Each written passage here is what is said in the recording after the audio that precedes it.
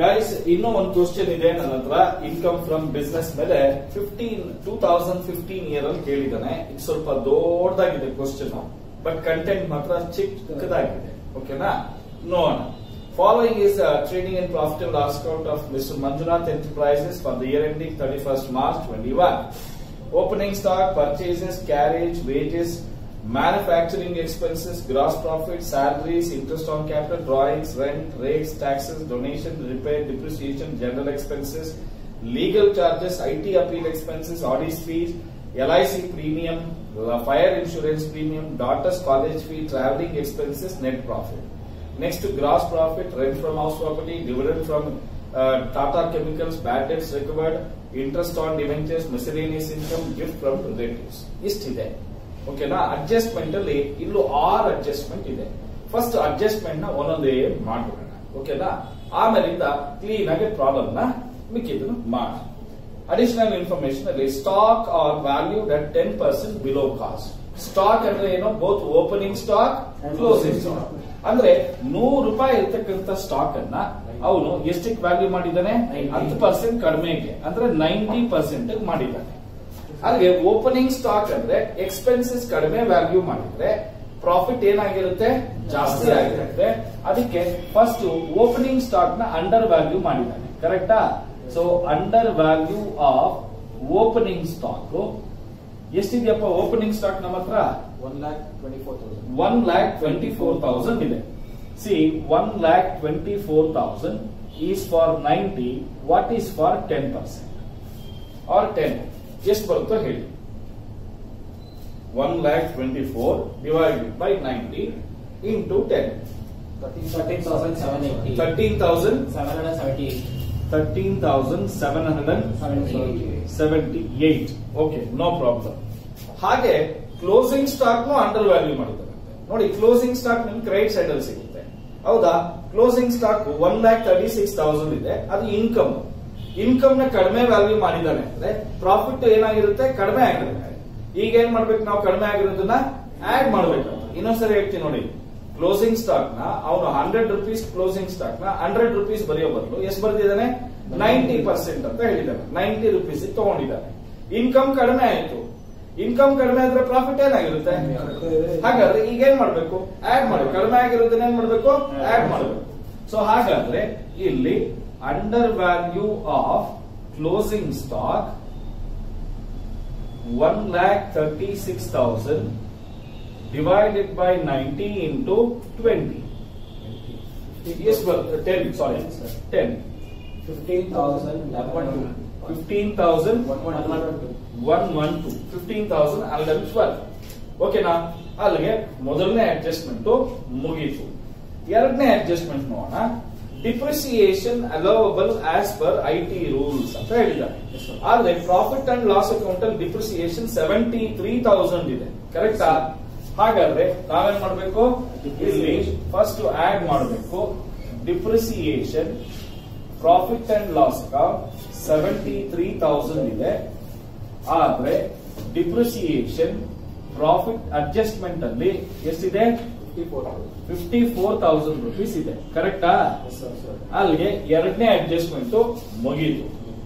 ಮೂರನೇ ಅಡ್ಜಸ್ಟ್ಮೆಂಟ್ ಅಲ್ಲಿ legal charges R connection with purchase of land ಅಂತ ಇದೆ. ಆವಾಗ್ಲೇನೆ ಹೇಳಿದ್ವಿ, ಈ ಪಾಯಿಂಟ್ ಬಂದಿತ್ತು. Legal charges land and building purchase ಮಾಡೋದಿಕ್ಕೆ ಅಂತ ಹೇಳಿ.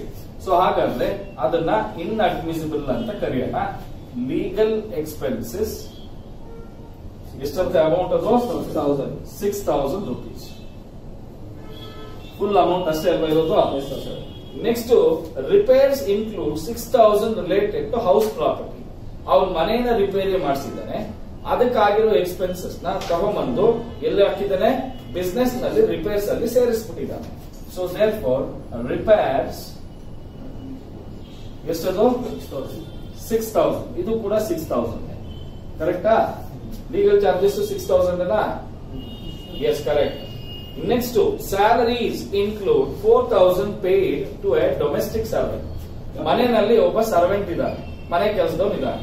ಆ ಮನೆ ಕೆಲಸದವನಿಗೆ ಸಂಬಳ ಕೊಟ್ಟಿದ್ದಾರೆ.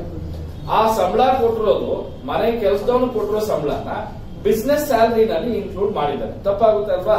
ಸೊ ಅದಕ್ಕೆ ಸ್ಯಾಲರೀಸ್ ಎಷ್ಟು ಕೊಟ್ಟಿದ್ದಾನೆ ಸರ್ವೆಂಟ್ಗೆ 4600 rupees ಕೊಟ್ಟಿದ್ದಾನೆ. ನೆಕ್ಸ್ಟ್ ಪಾಯಿಂಟ್ 40% ಬ್ಯಾಡ್ ಡೆಟ್ಸ್ ರಿಕವರ್ಡ್. ನೋಡಿ ಬ್ಯಾಡ್ ಡೆಟ್ಸ್ ರಿಕವರ್ಡ್ ಎಲ್ಲಿ ಸಿಗುತ್ತೆ? ಪ್ರಾಫಿಟ್ ಅಂಡ್ ಲಾಸ್ ಅಕೌಂಟ್ ಅಲ್ಲಿ ಕ್ರೆಡಿಟ್ ಸೈಡ್ ಅಲ್ಲಿ ಸಿಗುತ್ತೆ. ಕರೆಕ್ಟಾ? ನೋಡಿ ಬ್ಯಾಡ್ ಡೆಟ್ಸ್ ರಿಕವರ್ಡ್ ಟೋಟಲ್ 15,000 ಇದೆ. ಆ 15,000ದಲ್ಲಿ 40% ಡಿಸಲವ್ ಆಗ್ತಾ ಇದೆ, ಅಂದ್ರೆ ನಾಟ್ ಅಲೌಡ್ ಆಗ್ತಾ ಇದೆ. ಹಾಗಾದ್ರೆ ಇನ್ಅಡ್ಮಿಸಿಬಲ್ ಇನ್ಕಮ್ಸ್ ಅಲ್ಲಿ ಬಿಡಿ ರಿಕವರ್ಡ್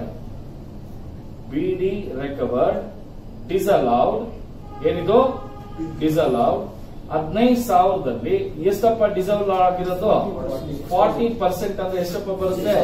6,000 rupees ಬರುತ್ತೆ. ಇದು ಕ್ಲಿಯರ್ ಆಯ್ತಾ? ಅಲ್ಲಿಗೆ ಎಲ್ಲ ಅಡ್ಜಸ್ಟ್ಮೆಂಟ್ಸ್ ಮುಗೀತು. ಈಗ trading and profit and loss ಕೊಟ್ಟು ಬನ್ನಿ. ಓಪನಿಂಗ್ ಸ್ಟಾಕ್ ಕತೆ ಮುಗೀತು. Purchases business, carriage business, wages manufacturing expenses, gross profit ಎಲ್ಲ ಬಿಸ್ನೆಸ್, ಸ್ಯಾಲರೀಸ್ ಆಗಿದೆ. ಇಂಟ್ರೆಸ್ಟ್ ಆನ್ ಕ್ಯಾಪಿಟಲ್ ಆ ಪಾಯಿಂಟ್ ನ ಇಲ್ಲಿ ತಗೊಳ್ಬೇಕಾಗುತ್ತೆ. ಕರೆಕ್ಟಾ? ಇಂಟ್ರೆಸ್ಟ್ ಆನ್ ಕ್ಯಾಪಿಟಲ್ ಎಷ್ಟಪ್ಪ ಅದು? 1,72,000. ನೆಕ್ಸ್ಟ್ ಏನಪ್ಪಾ ಇದೆ? ಡ್ರಾಯಿಂಗ್ಸ್. ನೋಡಿ ಡ್ರಾಯಿಂಗ್ಸ್ ಫಸ್ಟ್ ಆಫ್ ಆಲ್ ಅದು ಎಕ್ಸ್ಪೆನ್ಸಸ್ ಅಲ್ಲ, ಲೈಬಿಲಿಟಿ. ಅದು ನಮ್ಗೆ ಇನ್ಕಮ್. ಅದು ಅರ್ಥ ಆಗ್ತಿದ್ಯಾ? ಏನದು ಡ್ರಾಯಿಂಗ್ಸ್ ಅಂದ್ರೆ ಏನು? ಪ್ರೊಪ್ರೈಟರ್ ದುಡ್ಡು ತಗೊಂಡೋಗಿದ್ದಾನೆ. ದುಡ್ಡು ತಗೊಂಡೋದ್ರೆ ಮತ್ತೆ ವಾಪಸ್ ಕೊಡ್ಬೇಕು ತಾನೆ, ಅದು ಅಸೆಟ್ ಆಗುತ್ತೆ ತಾನೆ. ಆದ್ರೆ ಅವನೇನ್ ಮಾಡಿದ್ದಾನೆ? ಎಕ್ಸ್ಪೆನ್ಸಸ್ ಅಂತ ತೋರಿಸಿದ್ದಾನೆ. ಸೊ ದೇರ್ ಫೋರ್ ಡ್ರಾಯಿಂಗ್ಸ್ ಮತ್ತೆ ವಾಪಸ್ ಕೊಡ್ಬೇಕು ತಾನೇನಪ್ಪ ಅವನು. ಇನ್ನೊಂದ್ಸರಿ ಹೇಳ್ತಾ ಇದನ್ನ 1,10,000 rupees. ಈಗ ನಾನೇ ಒಂದು ಬಿಸ್ನೆಸ್ ಮಾಡ್ತಾ ಇದ್ದೀನಿ, ನಾನೇ ಓನರ್. ಬಿಸ್ನೆಸ್ಗೆ ಒಂದಷ್ಟು ದುಡ್ಡು ಹಾಕಿದ್ದೀನಿ, ಕ್ಯಾಪಿಟಲ್ ಹಾಕಿದ್ದೀನಿ. ನನ್ಗೇನೋ ಅರ್ಜೆಂಟ್ ಆಗಿ ದುಡ್ಡು ಬೇಕಾಗಿತ್ತು, ನನ್ನ ಮಗಳಿಗೆ fees ಕಟ್ಟಬೇಕಾಗಿತ್ತು.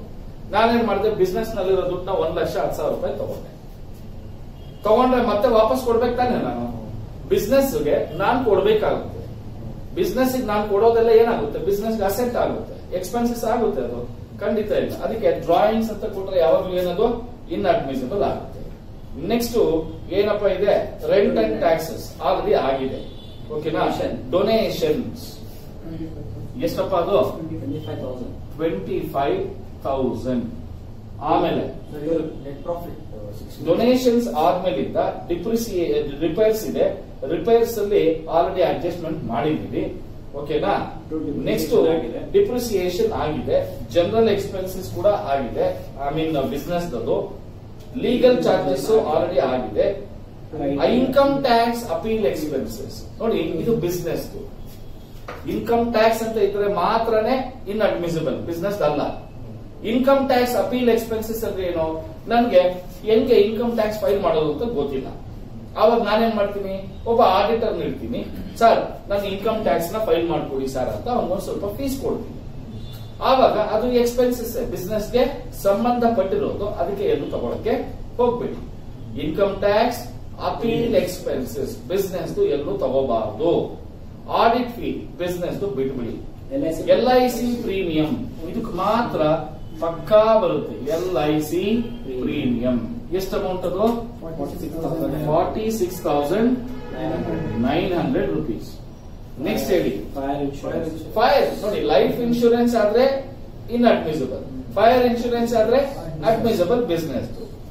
Next daughters college fees. ಮಗಳ ಕಾಲೇಜ್ ಫೀಸ್ ಕಟ್ಟಿದೀನಿ, ಪರ್ಸನಲ್ ತಾನೇ ಅದು. ಸೊ ಅದಕ್ಕೆ ಡಾಟರ್ಸ್ ಕಾಲೇಜ್ ಫೀ ಎಷ್ಟಪ್ಪ ಕಟ್ಟಿದ್ದಾನೆ? 30,000 rupees. Next point travelling expenses business. ಯಾಕೆಂದ್ರೆ ಟ್ರಾವೆಲಿಂಗ್ ಎಕ್ಸ್ಪೆನ್ಸಸ್ ಆಗುತ್ತೆ. ಅಲ್ಲಿ ಏನಾದ್ರು ಅಡ್ಜಸ್ಟ್ಮೆಂಟ್ ಅಲ್ಲಿ travelling expenses includes 10,000 rupees belongs to proprietor for personal use ಅಂತಿದ್ರೆ ಅವಾಗ ತಗೊಳ್ತಾ ಇದ್ದೀನಿ. ಏನು ಹೇಳಿಲ್ಲ ಅಂದ್ರೆ ಏನದು? ಬಿಸ್ನೆಸ್. ಈಗ ನೆಟ್ ಪ್ರಾಫಿಟ್ ಎಷ್ಟು ಕೊಟ್ಟಿದ್ದಾನೆ? 16 lakh rupees ಇದೆ. ಇನ್ನು ಬಂದು ಬಿಡ್ತೀನಿ. ಕ್ಲಿಯರಾ? ಈಗ ಕ್ರೆಡಿಟ್ ಸೈಡ್ ಬರೋಣ. ಕ್ರೆಡಿಟ್ ಸೈಡ್ ಅಲ್ಲಿ ಸೇಲ್ಸ್ ಕ್ಲೋಸಿಂಗ್ ಸ್ಟಾಕ್ ಆಗಿದೆ. ಗ್ರಾಸ್ ಪ್ರಾಫಿಟ್ ಬೇಡ. Rent from house property, rent from HP house property ಎಷ್ಟಪ್ಪ ಇದೆ? 44,000 ಇದೆ. ಆಮೇಲೆ ಡಿವಿಡೆಂಡ್ಸ್ ಫ್ರಮ್ ಟಾಟಾ ಕಂಪನಿ. ಅದು ಯಾವ ಕಂಪನಿ ಆದ್ರೂ ಆಗಿರ್ಲಿ, ಡಿವಿಡೆಂಡ್ಸ್ ಅಂತ ಕೊಟ್ರೆ ಅದೇನದು? ಟಾಟಾ ಕಂಪನಿ. ಓಕೆನಾ, ಇನ್ ಅಡ್ಮಿಸಿಬಲ್ ಆಗುತ್ತೆ 10,600. ನೆಕ್ಸ್ಟ್ ಬ್ಯಾಕ್ ಡೇಟ್ಸ್ ರಿಕವರ್ಡ್ ಆಗಿದೆ, ಆಲ್ರೆಡಿ ಅಡ್ಜಸ್ಟ್ ಮಾಡಿದೀವಿ. ಇಂಟ್ರೆಸ್ಟ್ ಆನ್ ಡಿಬೆಂಚರ್ಸ್ ನೋಡಿ, ಇಂಟ್ರೆಸ್ಟ್ ಆನ್ ಡಿಬೆಂಚರ್ಸ್ ಎಷ್ಟಪ್ಪ ಇದೆ?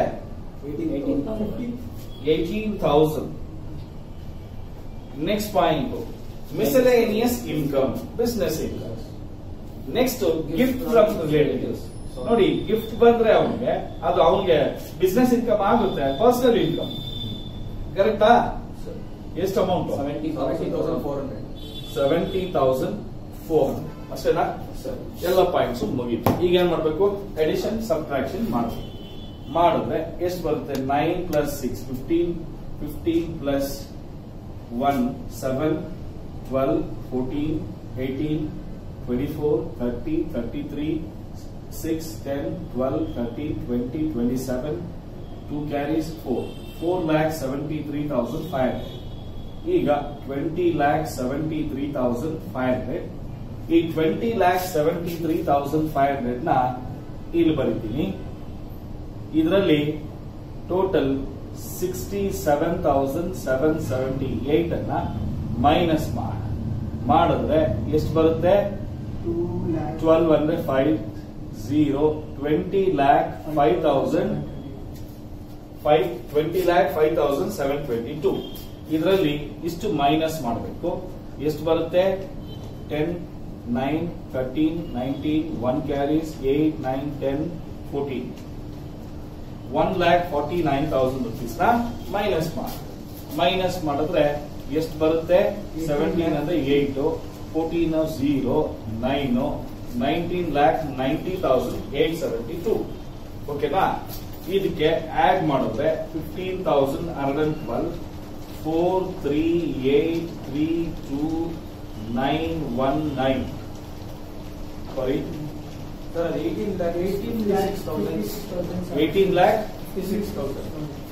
ಸರ್, 56,722. ಇದನ್ನ ಮೈನಸ್ ಮಾಡಿದ್ರೆ ಕರೆಕ್ಟ್ ಆಡ್ ಮಾಡಬೇಕು. ಮಾಡಿದ್ರೆ 18,71,834. ಇದನ್ನ ಏನಂತ ಕರೀಬಹುದು? Income from business. Clear? Super ಆಗಿದೆ. ಇದನ್ನ ಕ್ಲೀನ್ ಆಗಿ ಪ್ರಾಕ್ಟೀಸ್ ಮಾಡಿ. ಓಕೆನಾ?